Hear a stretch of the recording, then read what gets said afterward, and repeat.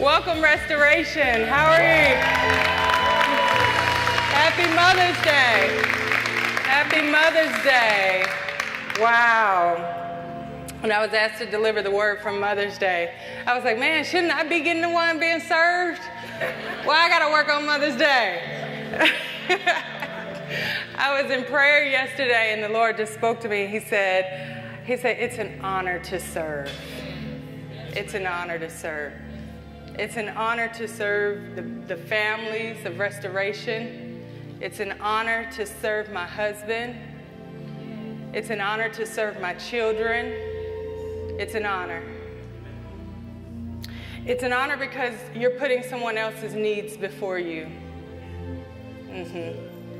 And he also told me for single people, if you're not willing to put somebody else's needs before your own, think twice about walking down the aisle.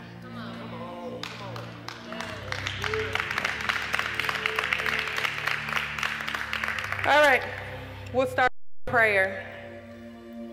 Father, you know I love you, and I know you love me. I thank you, Father, for this opportunity. Now be with me. Speak through me. Help it to penetrate. I thank you, Father. These are your words, not mine. I thank you, God, for what you've brought me through. I thank you, God, for where I am right now. And I thank you, God, for where we're going. I thank you. In Jesus' name, amen. Amen. Amen. All right. So I get the opportunity to recognize and honor my bonus mom, Helen Alexander. Come on up.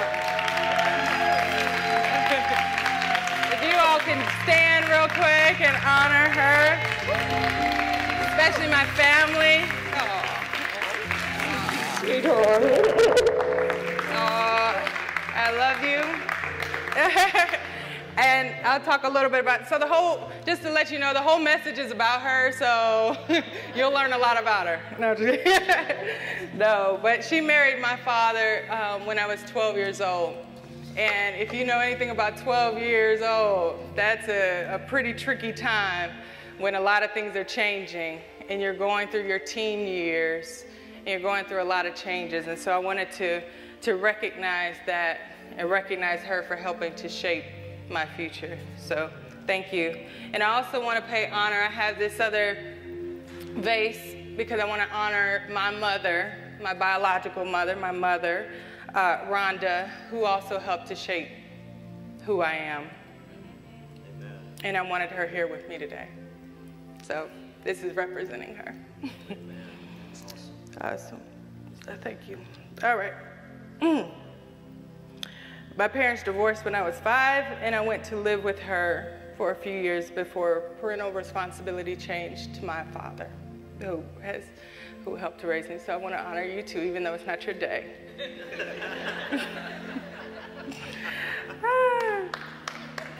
Oh, goodness. So I love my biological mother, but not being raised by my mother, the person who birthed you, I dealt with years of doubt and concerns about my own ability to be a loving mother and caregiver. That, coupled with years of infertility and trying every pill and procedure that we could afford in order to have a child, left me with scars. And I was deeply troubled, and I was questioning God.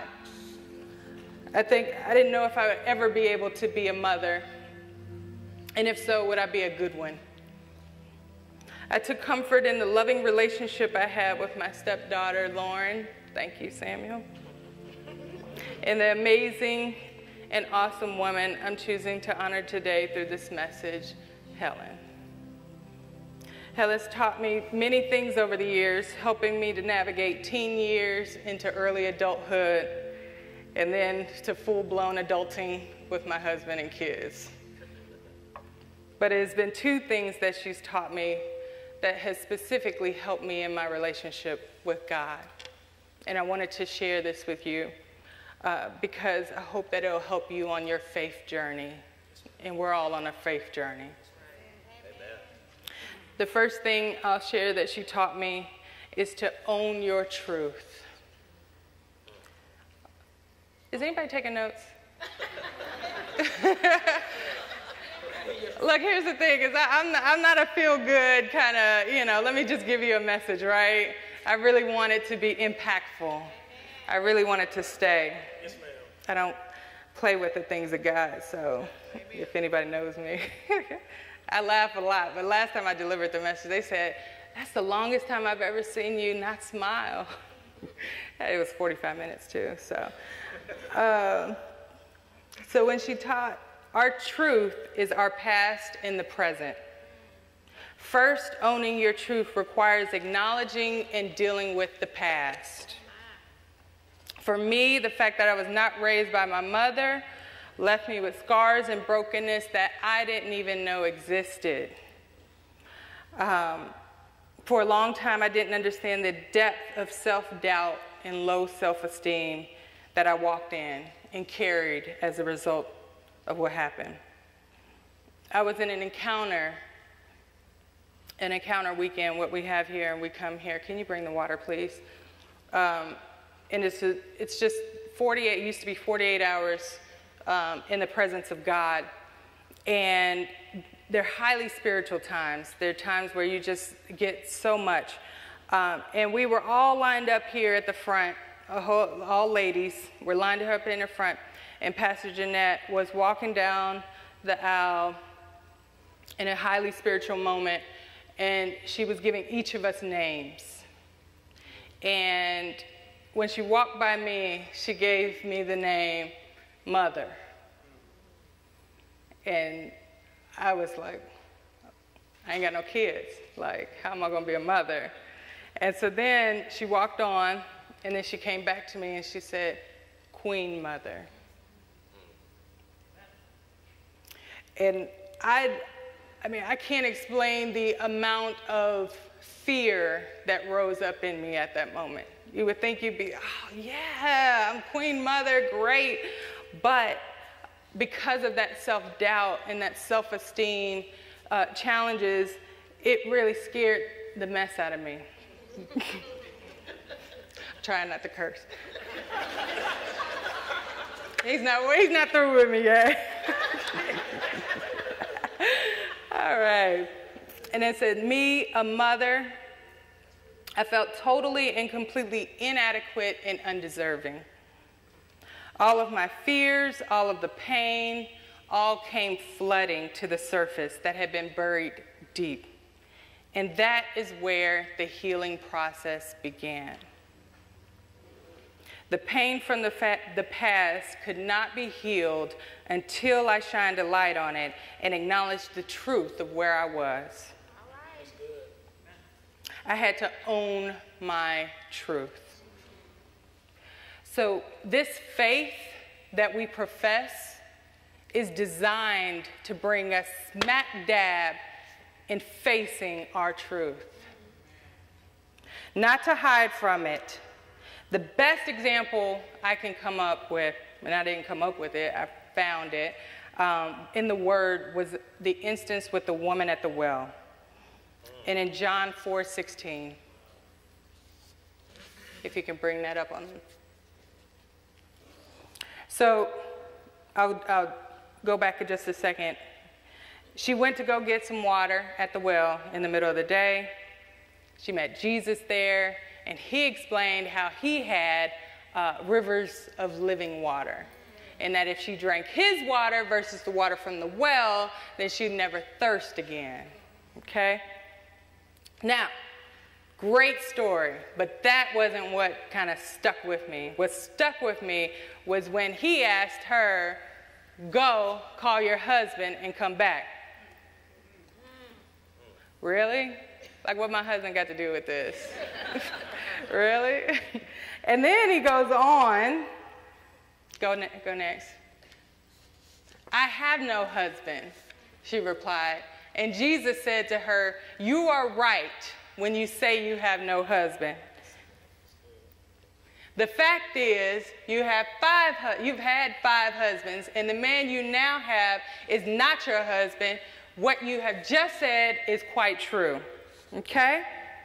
So, he really could have said, here's the living water, here you go, here's the message, I'm the Messiah, let's go about our business, let's do what we need to do, right? No. He brought up the fact of her dirty past and what she was in the midst of, and all her business, she would have probably liked to have kept quiet. But Jesus chose to expose it. He didn't do it to shame her. He did it so that she could acknowledge the past, get healed of it, and move forward. Okay? He brings light to our darkest areas so that we can move beyond our past. From that interaction, she ended up going into the townspeople, facing those same people she'd been trying to avoid, and share her testimony. And many came out to see Jesus because of it. This is an example of dealing with the past. Now let's talk about the present, okay? By owning your truth, it also involves owning the current state of affairs. Don't pretend to be something you're not. Don't pretend to gloss over problems as if they don't exist. I used to believe in the saying, fake it till you make it. Everybody know that? All right. In some instances, that has proved good. Okay, right now I'm faking not being nervous, right? But in some instances, it's not so good, right? Faking it till I'm making it, as I explained to the ladies last week, I would stuff my emotions. It caused me not to address the problems that existed right there. I was so busy acting like I was happy in my marriage that I didn't address the problems that were staring me right in the face. And as a result, my marriage started to crumble. Okay? It got to the point where we were all about to call it quits when the truth finally came out. All of the hurts, pains, disappointments, lies. For years, it had been so hard to be truthful, and everything came out. And it was hard to be truthful with the person that was closest to me, my husband, ironically, right? But Jesus wants us to own our truth of what is currently going on in our lives. If you'll bring up Mark 5:1, we read about the story of the madman who was full of demons. All right. They, Jesus and the disciples, went across the lake to the region of the Gerasenes. Yeah, Bible scholars, let me know. When Jesus got out of the boat, a man with an evil spirit came from the tombs to meet him. Keep going. The man lived in the tombs, and no one could bind him anymore, not even with a chain. For he had often been chained hand and foot, but he tore the chains apart and broke the irons on his feet. No one was strong enough to subdue him. Night and day among the tombs and in the hills, he would cry out and cut himself with stones. Stop there. Okay? So what that explains is that he not only tortured everybody around him, he tortured himself. And that's what we do oftentimes when we don't address our truth of what's going on. We're torturing ourselves and we torture everybody around us. So what Jesus did, if we jump down to verse 9, what's interesting about this story is Jesus asked him, "What is your name?" Now here's the thing. Jesus knew everything, right? He didn't have to ask him his name so that he can find out what his name was. He already knew that.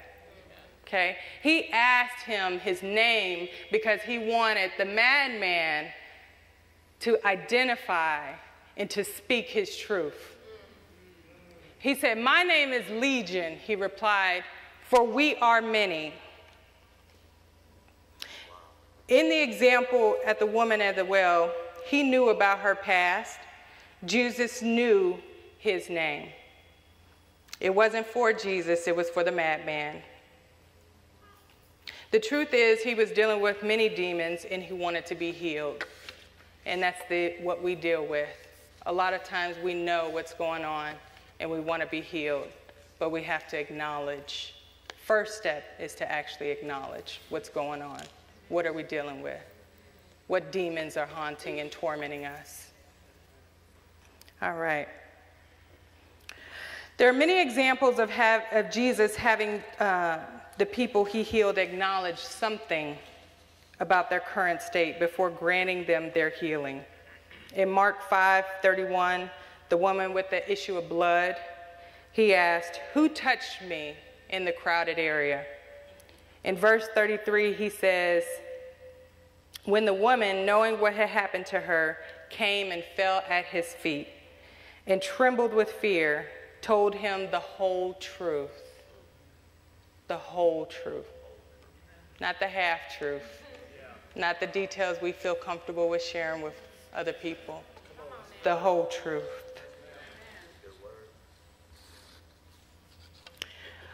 We are called to deal with our past so that it's not a stumbling block for us, and ultimately so that it could be used to help someone else.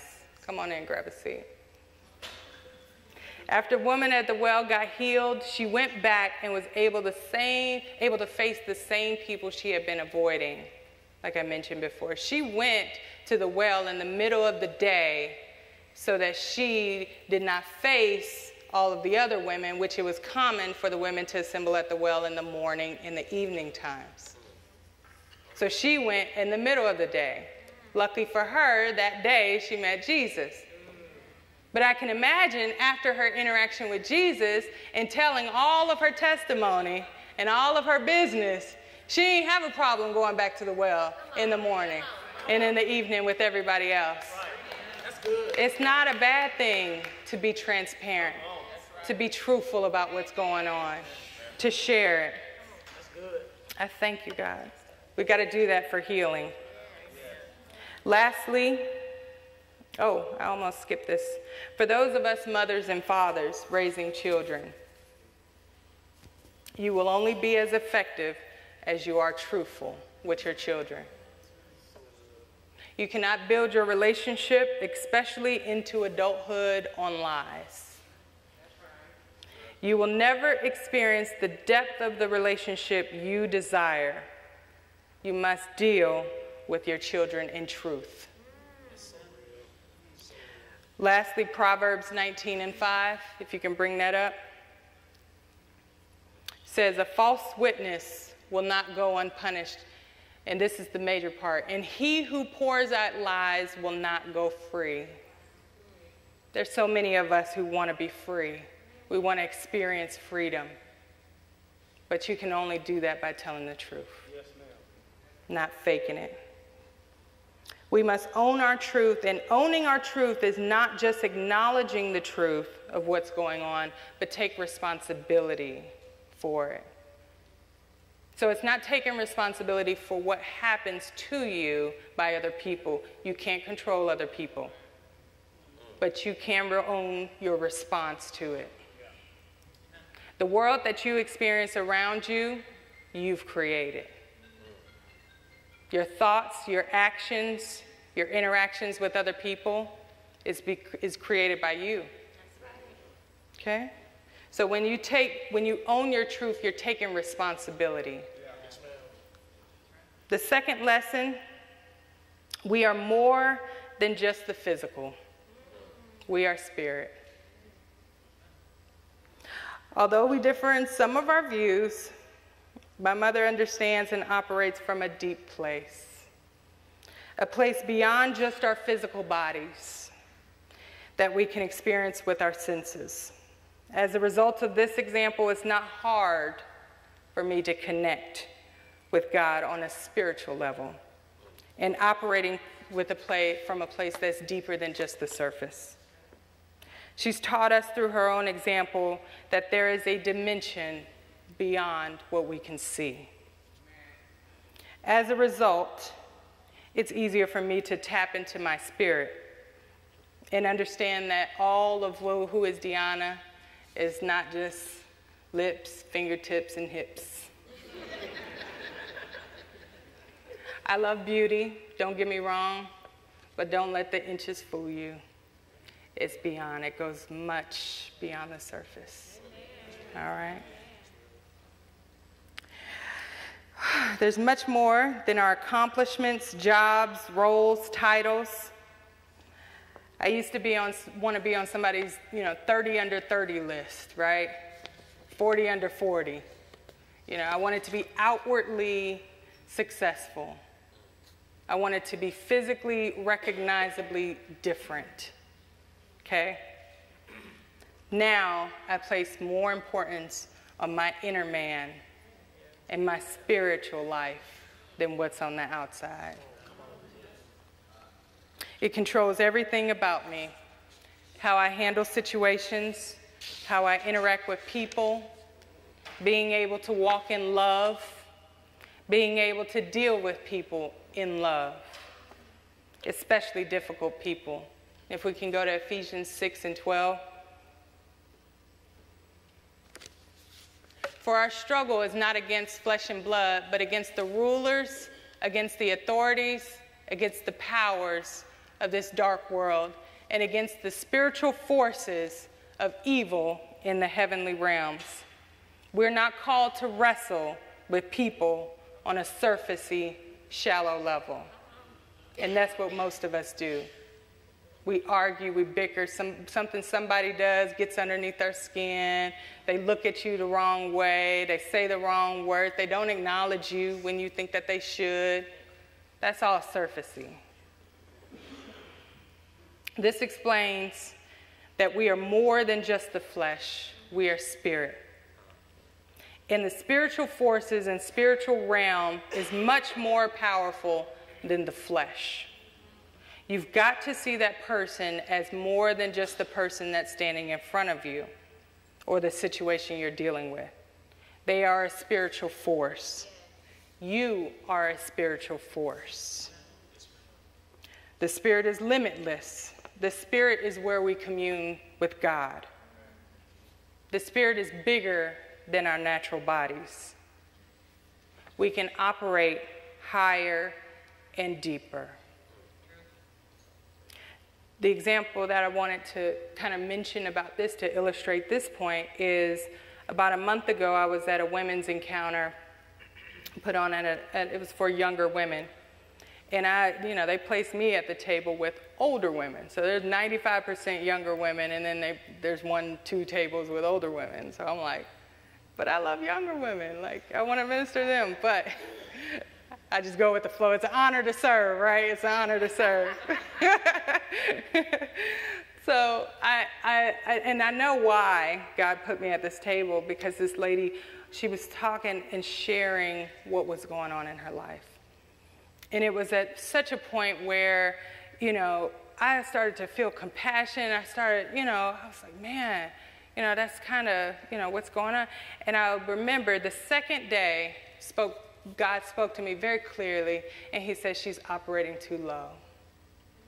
She's operating by what she can see in the interactions that are happening on the surface. But she's much more than that. He said that she is an eagle in the spirit. And he really showed me, it was kind of like David and Goliath. It was like David was her natural physical body, and Goliath was her spirit man. Come on. He was huge. He was huge. And that's the way that we are. Our spirit man is so much bigger than our physical state.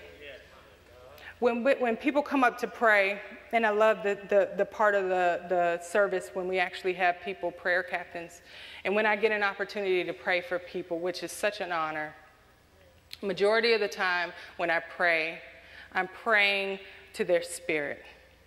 And I'm praying so that they can lift their eyes and start to look above and beyond what's happening currently. It's about identity. It's about those things that are in the spirit that are much bigger than just conflict with one another. I thank you. All right. When Jesus predicted his death in John 16:5, if you can bring that up. I don't know if I even gave you that one, but he said that he's going to return to God. So he predicted his death. He said, and they were all distraught. They were like, what are we going to do? You've been with us. What's going on? Like, you don't leave us. So then he says that he would send someone greater, the Holy Spirit, who he describes as the counselor, and that he would dwell inside of us. But walking by the Spirit, the Holy Spirit inside of us requires us to have a relationship with God, okay? And this goes beyond just the Sunday experience. The Sunday experience is just, like I said, that's surfacey, but you're so much bigger than that. Yeah. A relationship goes much further than just the Sunday experience, okay? When people see me, I want them to see the love of God and the fruit of the Holy Spirit. Not the fruit of the world, but the fruit of the Spirit, which is joy, self-control, love, all those things that are so much greater than having a car, a job, a title. The word came to me one night, and I'm about to, close. One night, and it was all I could do to type. My fingers going on my phone as fast as he gave it to me. And I thought it was appropriate at this time to share it with you, so it can hopefully give you an idea and an understanding of how huge and how wonderful the Holy Spirit is and how God is. It says, this is what I typed word for word: the Word of God is my anchor, not because of the instructions, but because it attempts to describe a vast and incomprehensible God and his love for me. And the more I try to study him, the more I realize how great and wonderful he is. How I can't even begin to understand the depth of his love and how masterful his plan is. His Spirit, this unending, all-powerful, incorruptible, all-knowing Spirit, dwells in me. And his Spirit talks and communes with my spirit. When I feed my spirit with his Spirit, my spirit man grows bigger. My spirit man sees farther. I'm able to come up to where he wants me to be in my understanding. I'm able to not get bogged down with the emotions I'm feeling.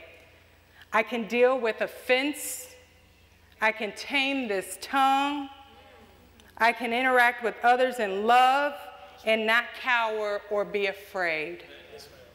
I can let my yes be yes and my no be no. I can walk in power and boldness. I can love you. So don't shy away from walking in the Spirit and operating in the spiritual realm. This is where you find God.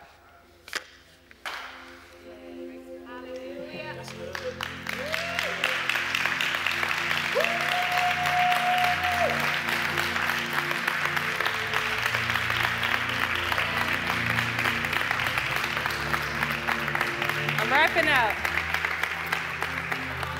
I wrote this down. I said, I love you, Mom. I love where he has brought you from, what he has brought you through, and what you have instilled in us. You are a blessing beyond measure. I recognize that I was a choice.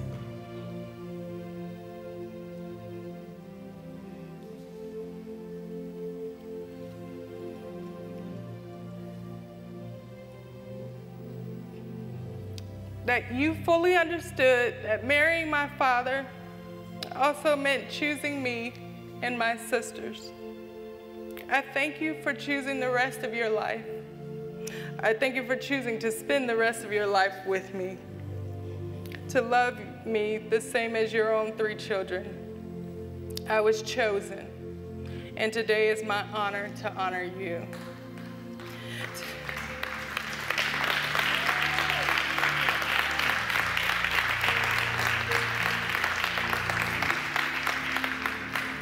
To all the mothers, the most difficult and challenging situations can be a setup for a great blessing. Stay in the fight, own your truth, and walk by the Spirit. Amen. Amen.